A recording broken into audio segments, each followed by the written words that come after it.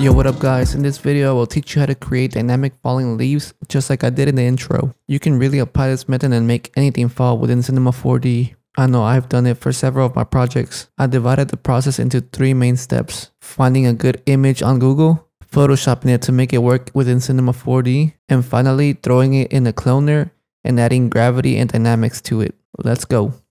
Alright, so open up a new page in Google and you're going to search tree leaf, which I have here already. And you are going to look for something similar to this. It could be a PNG or a JPEG. It doesn't really matter. For this tutorial, I'm just going to use this one. Right click it, save image as, and I'm going to make a new folder for it. Name it leaf texture or whatever, green leaf, save. From here, we are on to step 2. Open up the folder where you just saved your leaf, right click your image, launch it with Photoshop, boom. And here we have a green leaf, but in my scene, I had orange leaves and also yellow leaves. So I'm just gonna make 2 variations of this. But first things first, we gotta make this a transparent image, sort of like a PNG. And to do that, all I gotta do is unlock the image by double clicking, hitting OK, go to the right here, click select subject, then remove background. Hit OK. And you could have easily skipped that step if you found a good PNG. But if not, here we have it. And from here, all we gotta do is color correct it to the color that we want it. So I'm going to go to my leaf here, click it, hit Control U or Command U if you're still on Mac. And from here, just move your hue slider to the right or left and choose the color that you want. And I think that red is cool. I'm just going to hit OK. Now that I have my leaf, I'm just going to do a quick PNG export. I'm going to save it as red leaf and hit save. Since I want 2 leaves, I'm just going to select the subject again, hit Control U again, and make a yellow one. I'm going to saturate it just a bit, and that's pretty cool. Maybe a little darker. Perfect. Hit OK. Then just like the other one, I'm going to do a quick PNG export on it and name it yellow leaf. Hit save.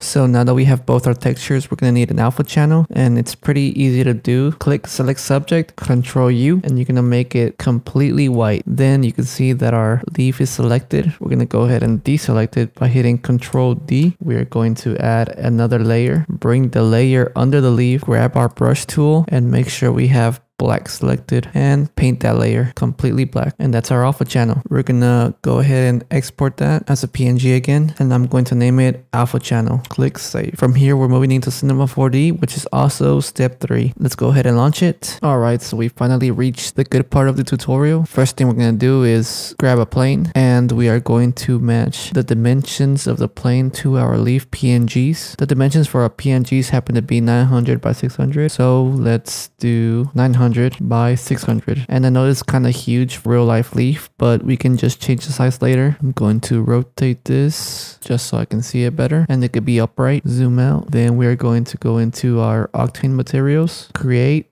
diffuse material, open up that material, go into node editor, make this a little bit bigger, open up our leaf folder, and I'm going to grab our yellow and alpha channel pictures, drag and drop them, separate them. This is our leaf texture, and we're going to pipe that into the diffuse, and our alpha channel is going to be piped into the opacity, just like that. Go ahead and close this and drag and drop that texture into our plane, and we have our leaf. And you're probably wondering, well, Kevin, that has the background on it, what the hell? And yes it does. But if you open up Octane render engine, as you can see, thanks to that alpha channel we created, there's no background. The Cinema 4D viewport just displays like that because I'm assuming it's a little bit more efficient for the CPU instead of having to cut out the little edges for every single corner on the leaf. And in real life, leaves are hardly ever this perfectly straight. So let's add some twist and bend to it. Go up here and grab a twist, and we're going to make it a child of our leaf. Click twist, go into those settings and select fit to parent, and we have our effect covering our leaf. But as you can see, it's not doing anything yet. That's because we have to increase the angle. But if we up the angle, all it does is rotate the leaf. So instead of doing that fit to parent, I'm just gonna move that effect a little bit to the side, just like that, and now increase. And as you can see, we're getting a little bit of bend in our leaf. And once I up the angle a little bit, I can just adjust this however I want to make it look like a realistic leaf. You can also, to add a little little more variation, add a bend into it. Also click on it, also select to parent and increase the strength and the angle a little bit and move that effect a little bit, and that'll give us pretty decent leaf. So now onto the orange one. All we gotta do is duplicate our first one, hit control and drag and drop it. I'm going to name it orange leaf, and the first one yellow leaf. I'm gonna go back to my orange leaf, select my move tool and drag that to the side so I can see both. Zoom out a little bit. Now I'm going to duplicate this octane material by hitting control and dragging it over, double clicking it, opening up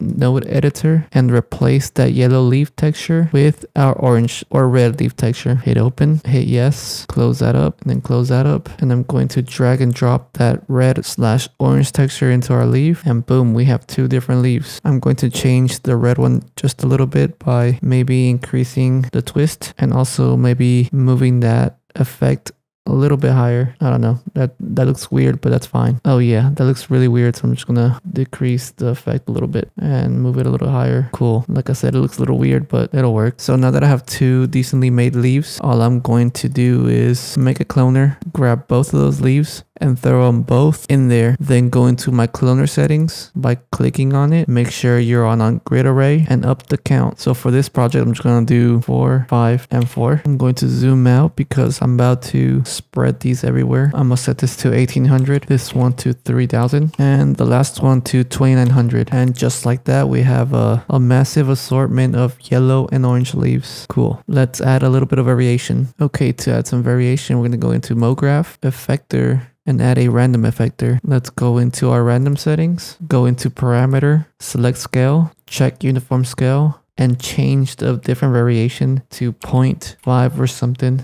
And that kind of just gave random sizes to all of our leaves. Cool. Now let's rotate them a little bit by checking rotation. Again, in our random settings, I'm going to do 80, 70, 60, and boom, now we're getting somewhere. Pretty cool, right? They still look a little weird, so you can just mess with the twist and the bend of each to your liking, but I'm just gonna leave it like that. It's cool, whatever. Now I'm going to give this some dynamics by going into our cloner, right clicking it, simulation tags, and giving it a rigid body tag. But first, zoom out a little bit. I'm going to add a floor by making a plane again, and I'm going to make it a lot bigger. I think that's big enough. Now I'm going to give it a collider body, right click the plane, simulation tags, and select collider body. I'm going to adjust my view here a little bit, and I'm going to bring my entire cloner so that it is not being cut off by the floor and they could actually fall and hit the floor. Zoom out a little bit and hit play, and as you can see, our leaves are falling extremely slow. That's because they are huge. So a quick fix